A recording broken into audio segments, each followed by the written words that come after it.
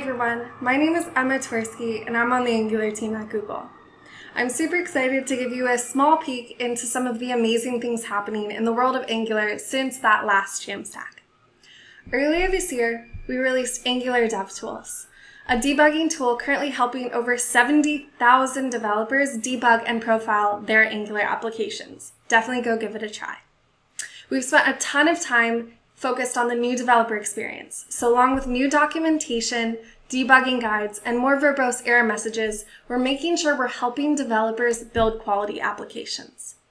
Speaking of performance profiling in Angular DevTools, along with our partnership with Chrome, we're also ensuring that we're building more performant applications.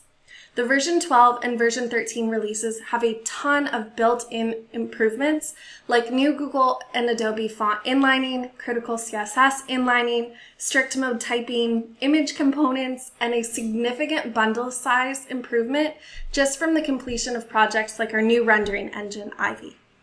In fact, across Google's 2,700 plus Angular applications, we saw a 90% reduction in computational resources. And in the largest single Angular app at Google, we saw a 30% bundle size reduction and build times are now 50 minutes faster, just from NG updating. Wait, you probably just heard that I said V13, not V12. Well, cat's out of the bag, but we're getting ready to release Angular V13 early next month.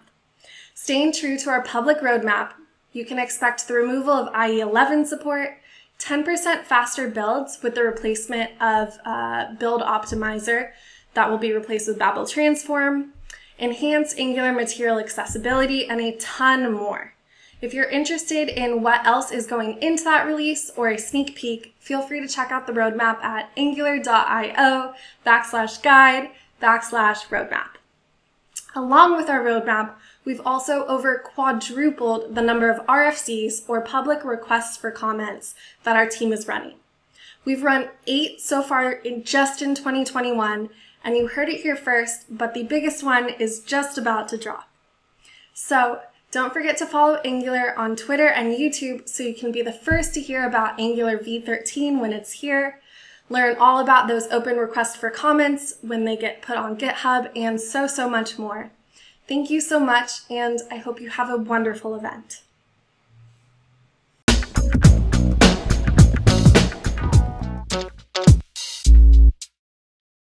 That's a Jamstack, Harry.